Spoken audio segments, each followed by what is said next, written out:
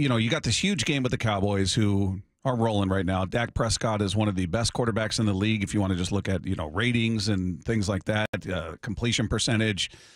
They seem to be finding their groove at the wrong time for the Seahawks, who are still looking for their groove. But if you're the ultimate optimist, tell me why the Seahawks win this game. What happens? What do they do to win this game? What do they do that they hadn't done last week or the week before?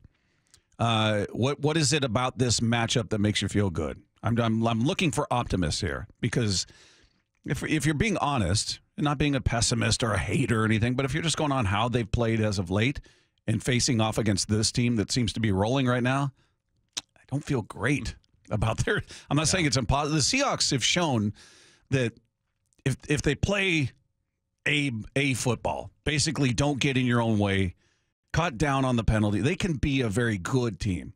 But they're not good enough to get in their own way the way they have with penalties and miscommunication and what happened on that play. Whose responsibility was this? Blah, blah, blah. They don't have that slack. They're not good enough for that. So if they can somehow find that game where they don't commit a whole bunch of penalties and they, everybody's on the same page, so to speak, yeah, certainly they can win this game. But tell me why, Lefko. Tell me why in your football wisdom why you think they're going to win. Oh, no. Okay. I'll give you a few reasons. And first of all, I am fascinated to hear about the drug-induced issues from your dental work. We can probably get to that 245 with What's Bugging Bob, aptly today. I'm not sure. I can't tell you. There we go. Well, you're here, so great to have you back, Bob. But I will say that we got one text. 360 says, fix the third down issues. Yes, obviously. Fix the third down issues. You extend drives. You have the type of drive the 49ers had against the Seahawks to start the game. You march right down the field, you take up a lot of time, or the drive the Seahawks had against the 49ers, but it ends in a touchdown. In that third quarter, they go 14 plays, 83 yards. Oh, wait, they don't get that touchdown part of it. If those long drives end in touchdowns, you keep that potent Dallas offense off the field. You convert on all the things you've had trouble with, where in a game against the Bengals, they convert maybe more of those red zone opportunities. That's a win. The red zone opportunities against Rams, perhaps that's a win. So all of those. And my hope, if you're asking me from the optimistic perspective, hopefully Dallas has had some inflated numbers to inferior competition.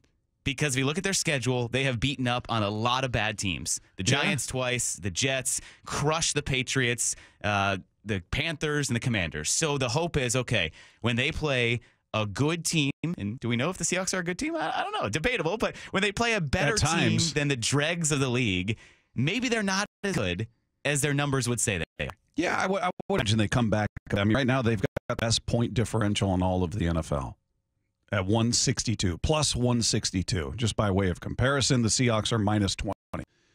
So, some of that is blowouts. You chronicled the team they played. Now, coincidentally, those are some of the teams the Seahawks have beaten as well. So take it for what it's worth. But I'm looking for that optimist. I'm looking for that. Not the fan. The fan always, they're going undefeated. They're going 17-0. They're never going to lose. Well, give me the realistic reason they're going to win this game, because they're the Seahawks, because that doesn't quite cut it. But KJ Wright was on talking about this, and he feels good about their chances against the team. I totally agree. In Dallas, another primetime opportunity. Girl doesn't lose too many in primetime. And when I look at these Cowboys, who have they really beat? Who have the Cowboys beat of significance in the NFL? You can't name a team, Salt. He stole your argument. Maybe he stole your point. But yeah. Yeah, well, I was giving you credit. But, thank you. But, I mean, that's a fair point to make. I mean, strength of schedule, you can look at it, all right, who are they beating? But, again, you could point to the Seahawks and say, all right, well, who did they beat? Well, they beat some of the same teams. They beat the one-win Panthers. They beat who else? The Giants. Twice, back-to-back weeks. Oh, for the Seahawks. Yeah. So they beat the Giants. Yeah. They beat Washington. They beat 3 of the same teams out there. So, I want this team to win in the worst way. But if I'm going to Vegas with my last $100 and I got to turn this into something more than 100, who's going to win? I got to put it on the Cowboys. I will say this, Bob. We in a vacuum say, oh, there's no way that a team looks past another team. Yeah. Certainly, they get equally hyped. It's a game. They're going to go out there. They're going to play their best. These are humans. I don't know if that's realistic to say, hey, sometimes you look past an opponent. And I think the Seahawks are at the point where, with what's coming up for the Cowboys, their biggest game of the year is next week against the Eagles. They had a very tough knock it out, hard fought, loss to the Eagles. The aspirations for them are the division. They came close last year. So with Eagles looming after this, they have Eagles, Bills, Dolphins. The Seahawks might be sliding in as the, hey, look past them kind of team.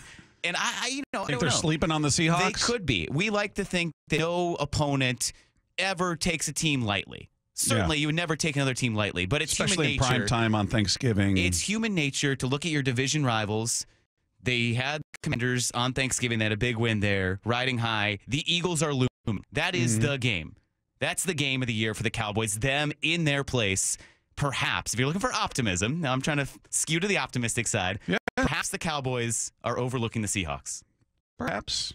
I don't buy it, but perhaps. You never know. Well, you asked me to be optimistic. No, I put you in a spot. I don't know if I'm optimistic about this game. Well, and again, I think it is a tougher question than you might think, because you kind of have to take the fandom out of it. Like, you got to look at it objectively and go, okay, here's who the Seahawks have been, here's who Dallas has been.